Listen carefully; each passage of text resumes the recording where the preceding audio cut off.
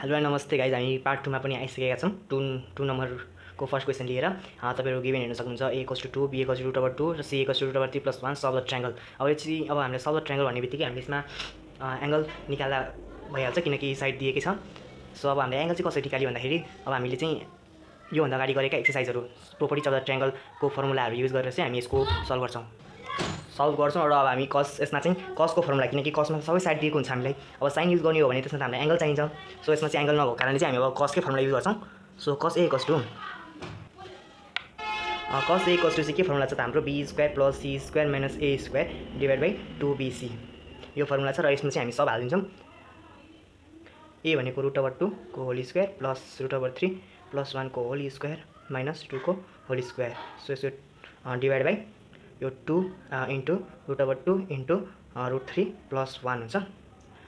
अब माथिको सल्भ गर्दाखेरि 2 को स्क्वायरले यो रुटलाई काट्ने भयो 4 + 3 + 2 √3 + 1 र यो -4 र यो के भयो त हाम्रो क्यान्सल आउट भयो तर बाँकी नै छ। 2√2 ले मल्टिप्लाई गर्दाखेरि 2√6 + 2√2 हुन्छ। वा मल्टिप्लाई नगर्दा पनि भयो। त्यसपछि बाँकी रह्यो हाम्रो 4 + 2√3। मैले फेरि यसलाई यही पोजिसनमा ल्याएँ किनकि हामीलाई कमन तान्दाखेरि चाहिँ हाम्रो यहाँ काटिनु भयो। मैले के यो कमन ताने भन्दाखेरि 2 कमन ताने। सो √3 प्लस एउटा मिस्टेक भयो हाम्रो किनकि √2 को त 2 मात्र हुन्छ नि त। सो 2 बाट कमन तान्दा 1 भयो र बाँकी 2 / 2 √3 + 1 तल यो क्यान्सल भयो 2 पनि क्यान्सल भयो। सो हाम्रो यहाँ साइडमा के छ त cos A पनि छ। सो अब cos A चाहिँ 1/√2 भयो। अब cos A को भ्यालु चाहिँ 1/√2 कति भन्दाखेरि A = 45 डिग्री भयो। cos को भ्यालु चाहिँ 45 डिग्री भएको कारणले चाहिँ हाम्रो A एंगल 45 डिग्री आयो। अब हामी cos B पनि यसै गरी निकाल्छौं। cos B पनि यही तरिकाले निकाल्छौं र निकालौं फाइन्ड आउट गरौं। cos B को फर्मुला के हुन्छ भन्दाखेरि a² + c² - b² / 2ac हुन जान्छ। a भनेको हाम्रो 2² प्लस c भनेको √3 + 1 को होल स्क्वायर माइनस √2 को whole square divide by 2 √2 * 2 into c भनेको √3 + 1 हो। अब त्यसै गरी यो 4 + यो 3 + 2√3 + 1 माइनस 2 मात्र भयो डिवाइड बाइ 2 2 जा 4 √3 + 1। त्यसै गरी यो माइनस गर्दाखेरि चाहिँ हाम्रो 6 + 2√3 हुन्छ डिवाइड बाइ 4 √3 + 1। अब मैले चाहिँ यहाँ माथिबाट चाहिँ 2√3 कमन ताने। √3 कमन तानेपछि √3 + 1 बाँकी भयो डिवाइड बाइ 4 √3 + 1 यो क्यान्सल आउट भयो र यो 1 2 भयो। यहाँ cos B छ हाम्रो। सो cos B = चाहिँ के भयो त √3/2 भनेको यो 2/2 आयो र B भनेको चाहिँ हाम्रो कति भ्यालु आयो त 30 डिग्री आयो। 30 डिग्री आयो भने चाहिँ हामीले अब C फाइन्ड गर्न सक्छौं। 180 degree minus 45 degree minus 30 degree 75 degree गर्दाखेरि देयरफोर C = चाहिँ कति आयो त हाम्रो 105 डिग्री आयो र हाम्रो के भयो त सबै एंगल निकालिसकेका छौं जुन चाहिँ हाम्रो के भयो त आन्सर भयो। तपाईहरुलाई डाउट हुन सक्छ यहाँ 6 + √3 बाट चाहिँ मैले 2√3 कसरी कमन ताने भन्दाखेरि हैन। अब एकचोटी हामी मल्टिप्लाई नै गरि हेरौँ न त। 2 √3 भनेको यो √3 भनेको 3 हुन्छ 3 2 जा 6 नै भयो। आखिरमा प्लस 1 सँग मल्टिप्लाई गर्दाखेरि √3 आखिरमा यही आउने भयो। सो मैले चाहिँ यो √3 निकाल्दिएको भन्न बुझिन सकिन्छ है त।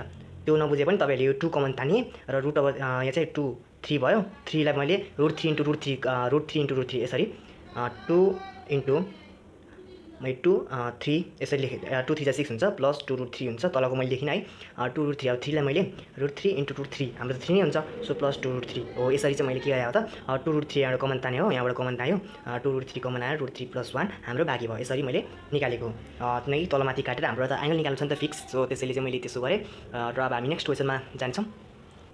हेलो नमस्ते गाइस, फेरि म अब सेकेन्ड क्वेशनमा आइसकेको छु। इफ A = 3 + √3 B = 2 √3 भयो भने C = 2/6 भयो भने देन सल्भ द ट्रायंगल। कसरी निकाल्ने त अब भन्दाखेरि cos B निकाले मैले। cos B यहाँबाट निकाले। हामीले अब AC निकाल्दा पनि केही फरक पर्दैन। जे निकाल्दा आफ्नो इच्छा अनुसार मैले चाहिँ BC निकालेको छु। हाम्रो अब A निकाल्न पनि सकिन्छ तर त्योबाट डिफिकल्टी भयो मलाई। तपाईहरुलाई पनि डिफिकल्टी हुन सक्छ त्यसको भ्यालु किनकि 105 आन्सर आयो हाम्रो। तर त्यसको त्योबाट चाहिँ हामीलाई भ्यालु थाहा नभएको कारणले चाहिँ a² + c² - b² 2ac मैले 1 को जस्तै फर्मुला हाले cos B के किनकि मैले अगाडि नै भनिसकेको छु। a को भ्यालु यहाँ राखे 3 + √3 को होल स्क्वायर प्लस b को चाहिँ के भयो त यहाँ 2 √3 सरी सी स्क्वायरको सीको भ्यालु √6 को होल स्क्वायर माइनस बी स्क्वायरको 2√3 को होल स्क्वायर डिभाइड बाई 2 छँदैछ। ए भनेको 3 + √3 इन्टु अब सी भनेको त √6 छँदैछ। सो त्यसै गरी यो यसलाई सल्भ गर्दाखेरि 9 + 6 √3 + 3 प्लस अब यसलाई सल्भ गर्दा 6 अनि माइनस यसलाई गर्दाखेरि 2 रुटले काट्यो यसको 4 4 3 12 भयो। सो माथि तल पनि मल्टिप्लाई गरिदिए √6 ले यो भित्र ब्र्याकेटमा मल्टिप्लाई गरेँ 2 लाई बाहिर राखेर र 6 यसलाई हल गर्दाखेरि अब यो नम्बरलाई जोडेर योबाट घटाउँदाखेरि 6√3 + 6 भयो। तल जस्ताको त्यस्तै लेखेका छौँ र 6√3 + 1 2√3 + 2 अब यहाँबाट पनि मैले 3√2 कमन ताने तल माथि क्यान्सल आउट गरेँ र 1/√2 आयो। cos b 1/√2 भनेको 45 डिग्री हो। र अब त्यस्तै गरी सीमा पनि त्यही युज गरेँ a² + b² - c² divided 2ab formula use गरेँ र यहाँ भ्यालु हाल्दाखेरि 3 + √3 को होल स्क्वायर प्लस 2√3 को होल स्क्वायर माइनस 2/6 को whole square divide by 2 3 + √3 b को भ्यालु 2√3 हो। 9 + 6 यसलाई खोल्दाखेरि 9 + 6 √3 + 3 प्लस अब यसलाई खोल्दाखेरि 12 - 6 भयो। तल 2 2 मल्टिप्लाई गरेर यो √3 ले चाहिँ भित्र मल्टिप्लाई गरेँ 6√3 + 18 र फेरि अझै यहाँबाट कमन ताने 3 अझै कमन ताने मैले √3 12 भयो अनि √3 + 1 र यहाँबाट अझै मैले कमन ताने 6√3 कमन ताने मैले फर्स्टमा गरेको थिएँ त्यही सेम टु सेम यहाँ पनि त्यस्तै गर्नुपर्ने गरेँ मैले 6√3 कमन तानेर √3 अब यसलाई मल्टिप्लाई गर्दाखेरि 6 अनि 3 6 चाहिँ 8 नै हुन्छ प्लस 1 √3 + 1 क्यान्सल आउट भएर 6 12 लाई 2 ले काट्यो √3/2 भनेको cos 30 डिग्री हो। अब हामीलाई बी र सी थाहा छ भने हामीले ए निकाल्न सक्छौँ कहाँबाट त ट्रायंगल लबाट। र तेस्रो क्वेसन हामी लगातार जान्छौँ। If 3 sides of a triangle are proportional to the 2:2 √6 √3 + 1 यो चाहिँ ब्र्याकेट एउटैमै हो। फाइन्ड अल द एङ्गल्स भनेको छ।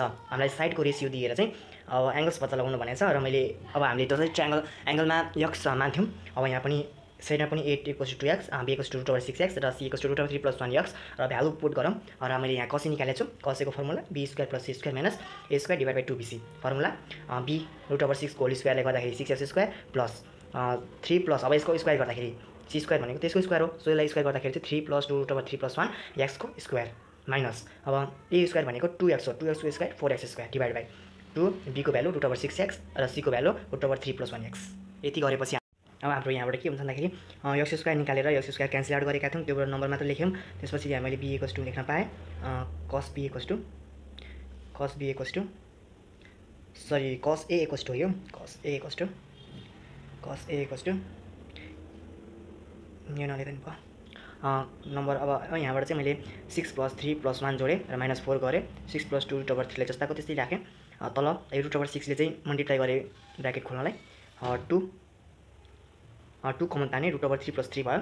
त्यस्तै गरी √18 लाई फ्याक्टराइजेसन गरेर मैले 3 अब यसलाई 3√2 लेखेँ प्लस √26 लाई मैले 2√2 × √3 गरेँ यही कमन तानेर कमन काट्न सजिलो हुन्छ हामीलाई कमन तान्न 2√2 कमन आयो र बाँकी रह्यो 3 + √3 जुन चाहिँ क्यान्सल आउट भयो 1/2 भयो 1/2 भनेको cos 45 डिग्री हो। र यहाँबाट a को भ्यालु निकालिसक्यौँ। अब b को निकाल्न पनि कुनै डिफिकल्टी छैन किनकि b को cos b को पनि फर्मुला हामीलाई थाहा छ a² + c² - b² divide by 2ac a को भ्यालु 2x² प्लस √3 + 1 को x को होल स्क्वायर माइनस √6 को whole square divide by 2 a भनेको 2x c भनेको √3 + 1x भएपछि अब यो x² लाई चाहिँ सिधै डाइरेक्टली कमन तानेर मैले निकालिसकेको छु। यहाँ झन्झट कम गर्नलाई 2 4 √3 1 लाई खोल्दा 3 + √3 + 1 र √6 को स्क्वायर -6 हुन्छ भयो। त्यसै गरी यहाँ 2 2 जा 4 √3 + 1 नै यहाँबाट काटकुट गर्दाखेरि 4 + 3 + 1 जोडेर हाम्रो 8 भयो 8 - 6 2 + 2 √3 भयो र 4 √3 + 1 भयो। त्यसपछि √2 कमन तानी √3 + 1 भयो। यहाँ त हाम्रो √3 + 1 नै छ केही झन्झटै भएन काटिदिए 2/4 लाई काट्दा 1/2 भयो 1/2 भनेको cos 60 डिग्री हो cos 60 डिग्री आयो हाम्रो।